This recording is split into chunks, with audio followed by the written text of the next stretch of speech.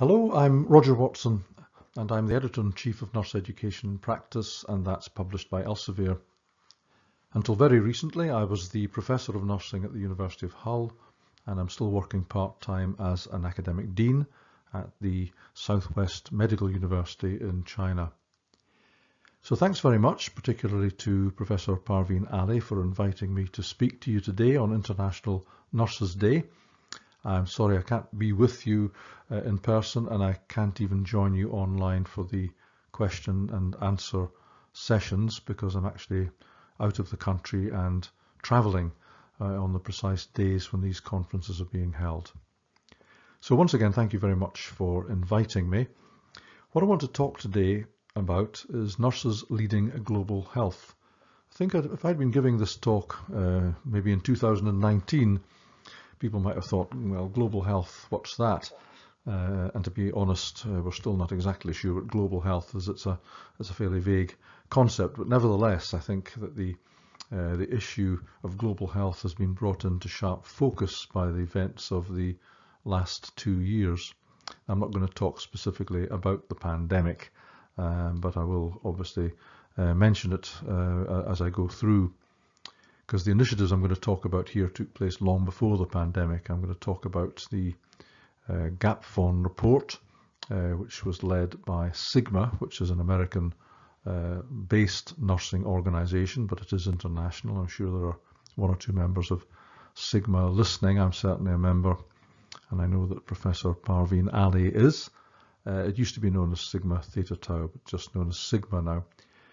So the events I'm going to report here took place in 2014 to 2017, but they set up some initiatives that are still going on within Sigma. And Sigma really exists to promote leadership within nursing and also nursing leadership, in other words, nurses leading in other areas of health, thus the issue of global health. Now, global health is actually an initiative that was started by the Lancet, by the current editor. The concept of global health was really initiated there.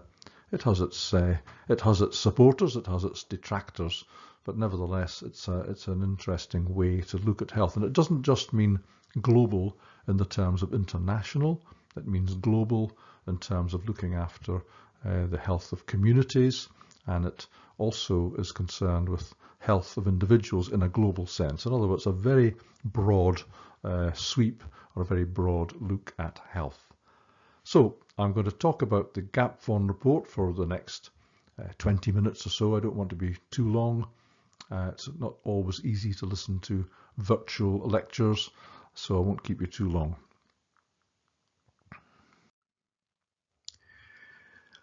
So GAPFON stands for the Global Advisory Panel on the Future of Nursing and Midwifery, and on the theme of bridging the gaps for health.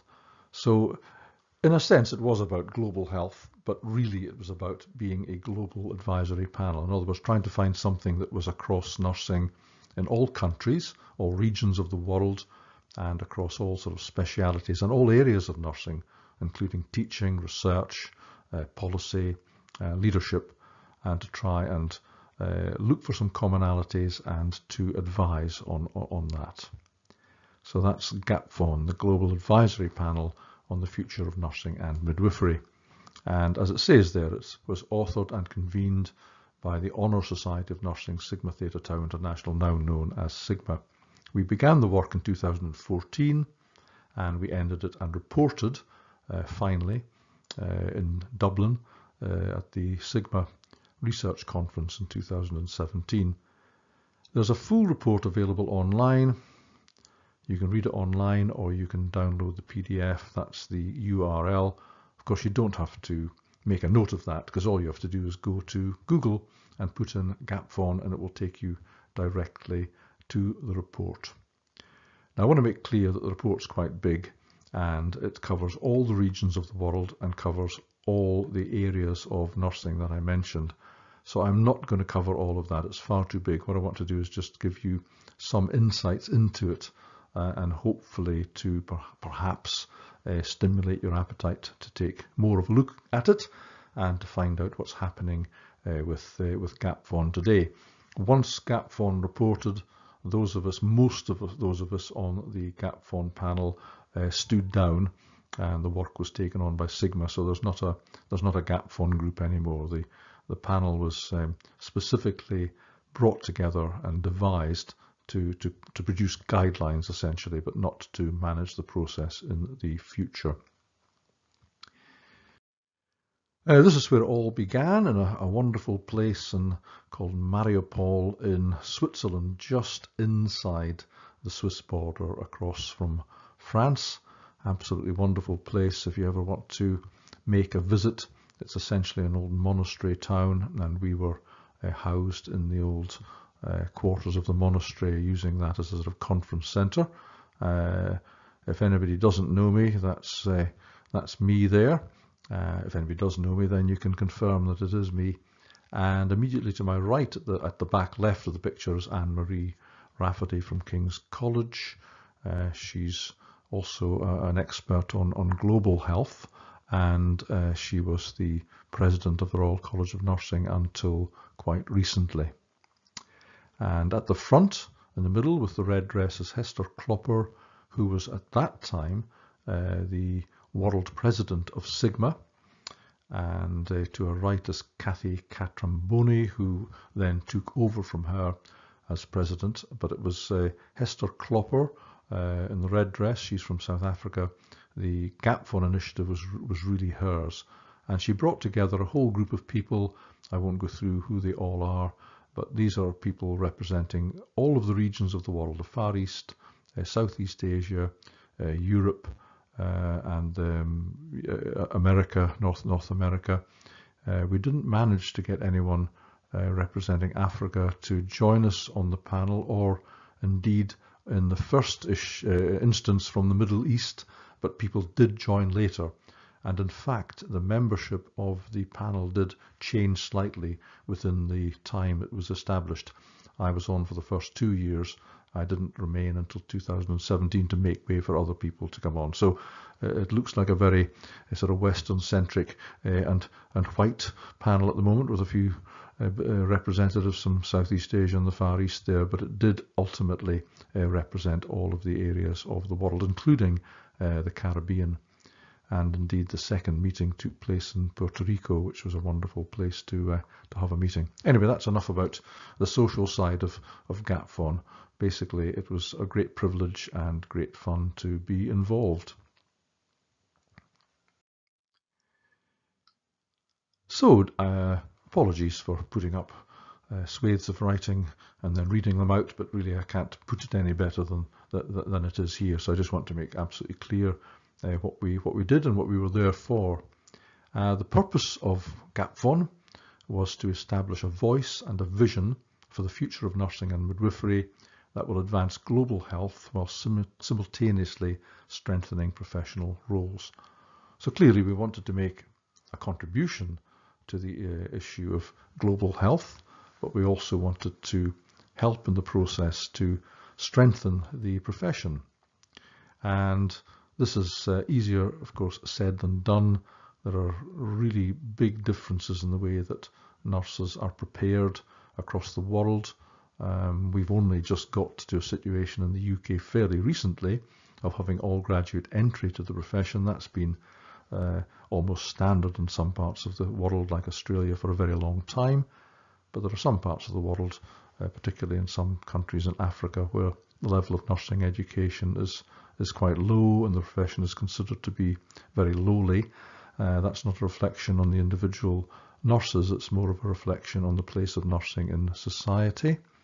One of our members at one point was a nurse who had at one point been the Minister of Health in Jordan, and I can barely imagine that happening in the UK, but we do have nurses here at the high table of various government bodies and research councils and things like that. But in some of the less developed and developing countries, the ones we used to call third world countries, it's almost unheard of for that to happen. So there are big disparities. So we didn't want to impose a model on anyone, and we wanted to find out what was happening and how best we could serve this vision, as it were. And as you'll see, the process of GAPFON took place by consultation. So here were the GAPFON processes. These are the top bullet points. There are more, but I'm not going to go into them all by any means. I just wanted to show you what the most important and the sort of the most immediate things were that we did. First of all, identifying expert stakeholders from nursing and midwifery. I was very privileged and quite surprised to be considered one of those. I think it was for several reasons. One was that I was the editor-in-chief at that time of the Journal of Advanced Nursing, which was a very leading journal. I was also chairing for a very short time the Lancet Commission on Nursing, which was taken over by Anne-Marie Rafferty, so I was considered to be someone who should be on this panel. I was also a very prominent member of Sigma. So then, after identifying people, convening what was called a core panel of stakeholders across the global regions to develop the plan. That was what we did at Mariupol and then later on in Puerto Rico. And then to break the world down into 7 global regional meetings. In the report, I'll tell you what these regions were. But for example, there was America. That was broken down into 2 regions because it's so heavily populated. It's got Canada, North America, and the rest of America, the Caribbean, and Africa, South Asia, and so forth.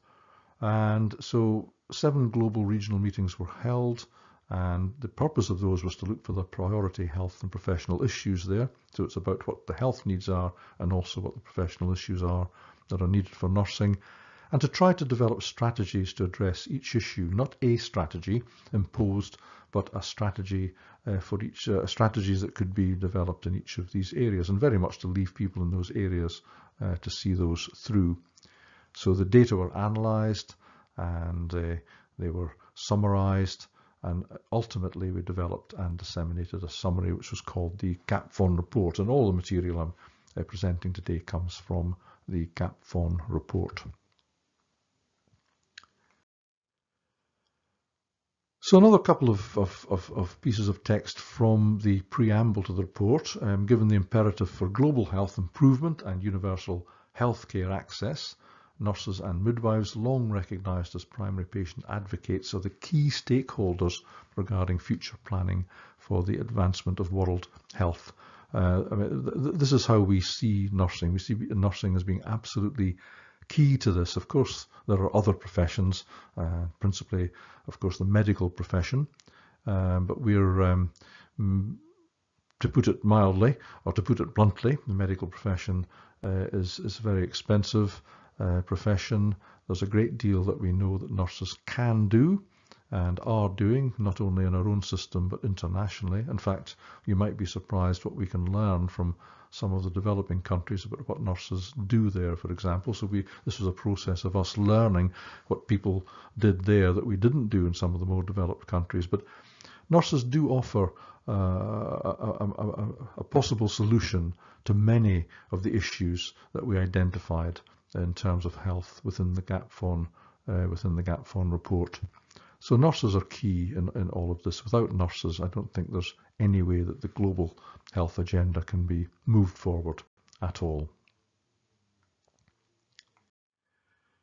However, and this is the issue, although nurses and midwives constitute at least 50% of the healthcare workforce, that's internationally, they probably constitute more in some countries, we noted that nurses and midwives' opinions are frequently inaudible and that they often don't have a unified platform from which to speak.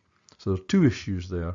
Nurses don't often, and certainly don't always, get to what we would call the top table of decision making, of policy making in health organisations and in government, for example. The other problem is that we do not always have a unified platform from which to speak. We know this in our own country. Nurses are much more easily divided than united. The only thing that nurses seem to be universally united on, certainly in the UK, is over salaries and conditions, but on anything else it's quite difficult to unite us. That's not necessarily a criticism, but I do notice, for example, that the medical profession seems to be much more united on several issues. However, internationally, that's amplified. We do have the International Council of Nurses, but that doesn't speak for everyone. It speaks, for example, for Taiwan, but not for China, because they're both not able to join. That's a major country that's not part of the ICN. The UK hasn't been in the ICN for a long time because the RCN voted to leave it. So the ICN, as important as it is, doesn't by any means represent all of global nursing. And Sigma, the organisation which established GAPFON, is not there to represent nurses. We're there to try to steer policy and leadership.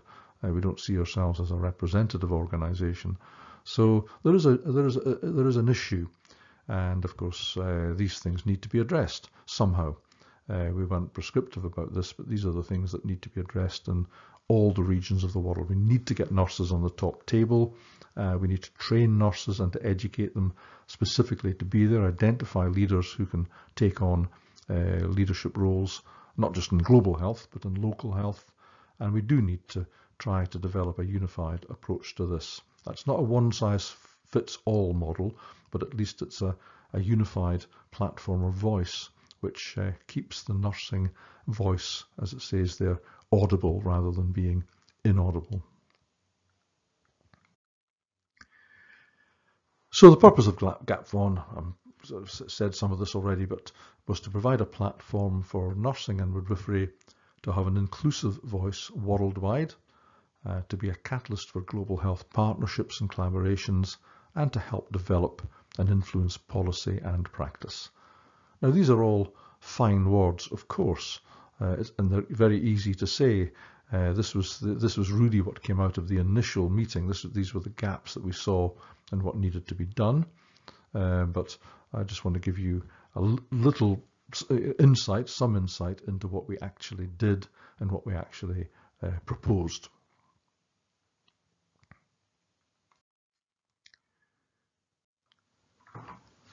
So what we did was that we identified priorities under two headings. One was regional health priorities, and the other one, as you'll see, was professional priorities.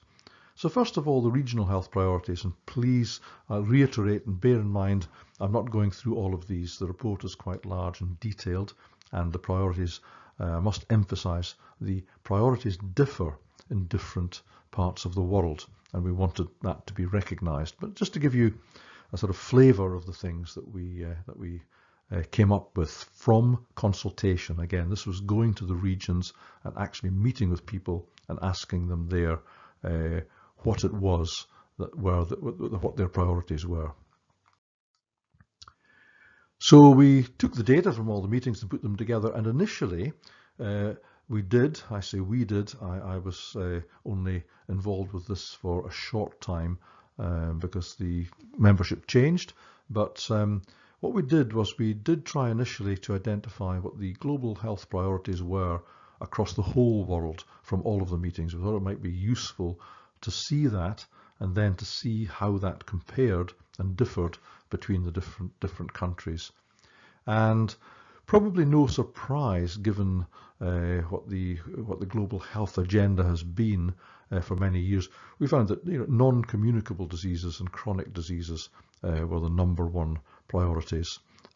That's largely because some of the big killers of previous years, which were essentially communicable diseases, had largely been eradicated by vaccines, but not by any means vaccines alone, by all sorts of things: better nutrition, better health, better sanitation. So non-communicable diseases have really taken over from communicable diseases. And not only that, non-communicable diseases include things like diabetes, cancer and heart disease. And these are diseases of affluence and longevity. And both of these things are increasing even in the poorer parts of the world.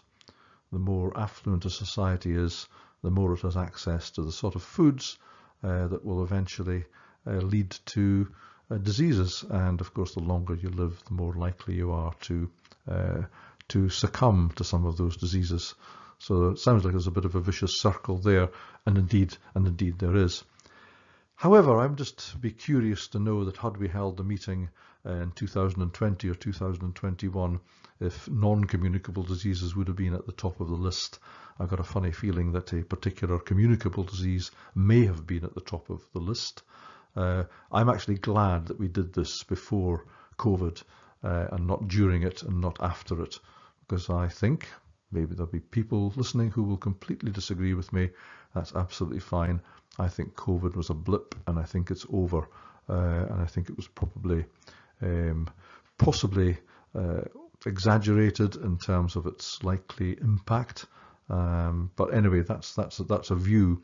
But I think it would have been a shame to have the whole global health agenda driven by COVID, because driving our own health policy in this country has clearly been a disaster from the point of view of COVID, from what's happened to the National Health Service, and we're probably not alone in the world. So sorry, I'm interjecting with a bit of opinion there, but I'm just, what I'm basically curious to know, that, and we'll never know had we done this now, would non-communicable diseases be at the top. However, now that COVID is largely past and hopefully is on its way out, non-communicable diseases are still a major problem. Then mental health, including substance abuse and violence, then communicable diseases, and something that comes up in areas of the world where we don't live, but there may be people listening who come from areas of the world where disaster preparedness and response is a bigger issue. These are huge issues in, for example, parts of Turkey and in China and in Japan, where they are prone to many disasters, earthquakes, tsunamis, and so forth. And then maternal and child health. So these were the global priorities, prioritized from all of the meetings. But I want to just show you how these priorities do differ if you look at different regions. We also looked at specific health issues and healthy aging, inequalities, healthcare for migrants and refugees, very topical, HIV, AIDS, TB, emerging infections. So we recognised even back then that there were infections that we probably didn't know about. We'd already had SARS in China and Hong Kong. It proved again not to be as infectious as we thought, but was probably a little bit more deadly than COVID in those who caught it. But we do recognise that, but it was fairly low down the priorities. And of course, in trying to treat infections, antimicrobial resistance. So there were other priorities, which were specific health issues, which were not general issues, which were also identified. So I just want to show a couple of regions. One is Europe, our region, and just to show that the priorities within Europe were identified as non-communicable diseases, not surprising given the affluence in Europe. Mental health, again, that's not a surprise. Aging, again, a sort of side effect, if you like, of the success of our health care system. Maternal child health, migrant refugee healthcare issues, and communicable diseases down at the bottom. And those are in order of priority in Europe. I'm only going to show you one more region just for the sake of comparison, but a very different region. So if we turn to Africa, you can see that the priorities are really quite different. There, maternal and child health is the top priority, and followed by communicable diseases, which still predominate in terms of importance over non-communicable diseases, and then mental health. So you can see that what the report did, and I think possibly quite uniquely identified from the nursing perspective, certainly, what the health priorities were in different regions of the world. And we realised, of course, that the responses in these regions of the world by nurses would have to be different. So all of the regions are shown in the report, but I think those are the two most contrasting by a long way. Then we looked again at regional professional priorities, and these were this goes on for many pages in the report, and I'm going to give you a flavour of this. We looked at the Caribbean region, for example, where we saw that leadership was a major professional issue, then work environment and practice, and then policy, including research, and finally education and the curriculum. Then, just for the sake of comparison, We looked at Europe, and it was presented quite differently here.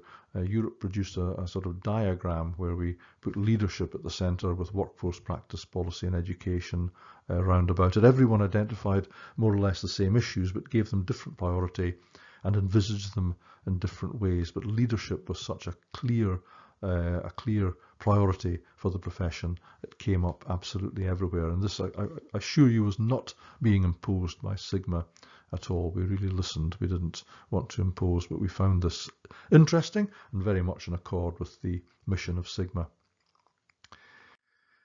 And in Africa, even in Africa, where you would think that some of the problems may be the other way around in terms of the workforce or policy or whatever, but leadership again came out at the top.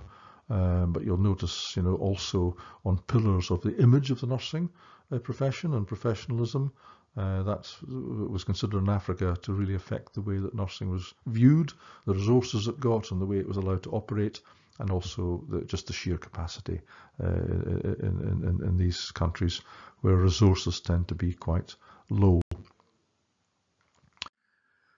So what GAPFON tried to do was to provide an overall model to help guide sort of our work, which would be applicable to all these regions. And that's the model there, essentially. It provides a framework to support nursing and midwifery globally for both health and professional issues. And in that model, we've put leadership in the middle with policy, workforce practice, education and research around it. So I'm not going to go through all the regions because that would take us far too long, but what we were able to do in each of the regions was to recognise that leadership was the most important issue in all the regions, and to in those models to emphasise which of the other ones were more important, make them slightly bigger in the model, for example. So there's a very nice and very convenient and very quick way of looking to see, using the same basic framework, what the priorities are in different areas of the world, and how policies can be developed and leaders can be developed to address that. Strategies for leadership. Again, this goes on for several pages. I am not going to go through them all, but we had strategies for leadership, strategies for education, research and professionalism and so forth. I'm just going to show you the leadership one. Basically, the top bullet point is the most important one. We must cultivate and position leaders in nursing at all levels. They won't arise by accident. We could argue all day about whether leaders are born or made. There's clearly an element of both, but what we need to do is identify the born leaders and then cultivate them to be good leaders. And people can lead, of course, at different levels in organisations, but we really mean leaders here in terms of policy within countries. And of course, try, as a result of cultivating those people, get more people into elected government positions and so forth. I'm not going to go through all the bullet points because there are too many of them here, but I do think that the fourth one is quite important, and this is a role that Sigma can offer directly and is offering directly, is that we can develop and mentor the next generation of leaders. We need to identify who's coming after us, and that's very, very important. And another area for strategy was policy and regulation, and we need to make sure that nurses somehow participate and influence health policy and the global health agenda. That follows directly, of course, from the previous slide, and we need to try to create and implement an evidence-based policy agenda. So we need to be looking to see which policies work from a research perspective and trying to get that into the agenda, not just being swayed by the latest government policies and fads, but really trying to stick to an evidence-based policy agenda and so forth. I mean, the bullet points there are all very sort of obvious and follow logically from what we did. So those are two of the areas, but we also had priorities for education and for all the different areas of nursing, like research and professionalisation. They're all available in the report. So just to finish off, that's a brief overview of GAPFON and the processes and what we found. Our conclusion really was that improving global health will require collaboration amongst all stakeholders, Therefore, organisational partners will be encouraged to incorporate other health disciplines and intersectoral partners to achieve these strategies. We recognise that nursing does not work in a vacuum and doesn't work alone. We need to reach out and work with the professions around us. But we firmly believe that nursing can and should take a lead in that process. So thank you very much for listening. That's my email at NEP if anyone wants to contact me. If you want to check my own record of research, I'm there on ORCID. If you've really got nothing much to do, you can follow me on Twitter. My Twitter feed these days is usually less about nursing and more about personal and sometimes political issues, but nevertheless you may want to follow me there. There's also a NEP Twitter page which is easy to find, and the bottom right is the WeChat link for people from China who might want to follow me there. So thank you very much for listening. As I say, I'm sorry that I can't join you for any questions and answers. I hope that was useful, but you're welcome to contact me afterwards if you have any comments or questions. So once again, thanks for the invitation and thank you very much for listening.